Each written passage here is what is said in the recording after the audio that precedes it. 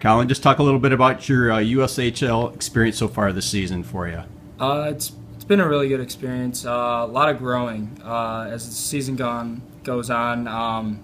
It's been a learning process from the midget level to this level, but it's been really fun and I've enjoyed it a lot. What's kind of been the toughest adjustment?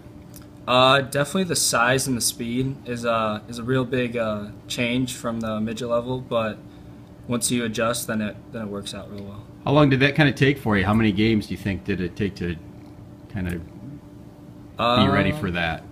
It took, like, I would say about 5 to 10-ish, and then I finally got a feel for the speed and the pace, and then everything just clicked from there.